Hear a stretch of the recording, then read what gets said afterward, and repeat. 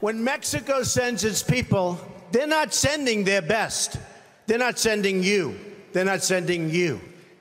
They're sending people that have lots of problems, and they're bringing those problems with us. They're bringing drugs, they're bringing crime, they're rapists, and some, I assume, are good people. When Trump made that statement during his presidential announcement, he did more than offend Latinos. He galvanized their opposition. According to the Pew Research Center, 62% of Latinos voted for President Obama in 2012. A NBC News Wall Street Journal Telemundo poll taken in July of 2016 showed Latino appeal has only weakened for the party. 76% of registered Latino voters said they would back Hillary Clinton, while just 14% said they back Donald Trump. For many Latinos, Trump's statements were offensive generalizations, but for El Salvadorian immigrant Kevin Cardoza, the statements speak to his experience. Cardoza came to the US, fleeing El Salvador's crime and drug problems. I moved to the United States back in 2006, mainly because of school. I started going to high school here, I was awarded a scholarship, went on to NMSU, got my school paid for. And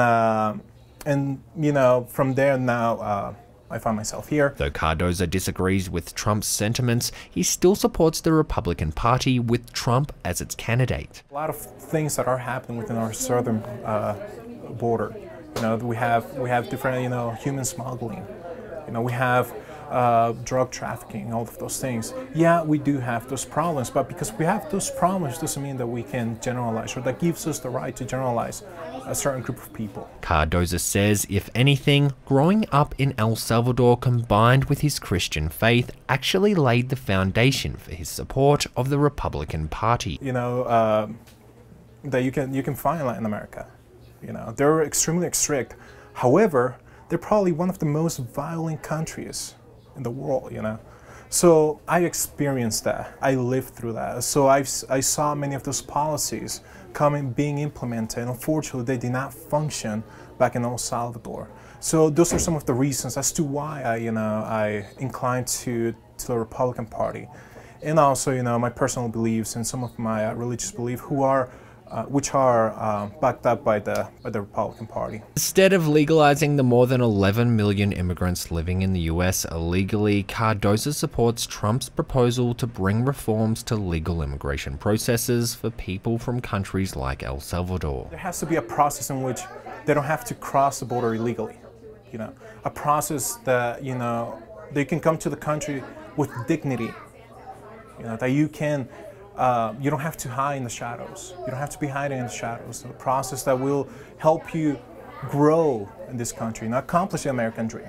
That's how I sympathize with some of these poor kids that are coming in across the border. But like I said, there has to be a process in which it avoids all of those issues. Still, there are many points where Cardoza diverges with Trump on policy, like the proposed border wall and his position on Muslim immigration.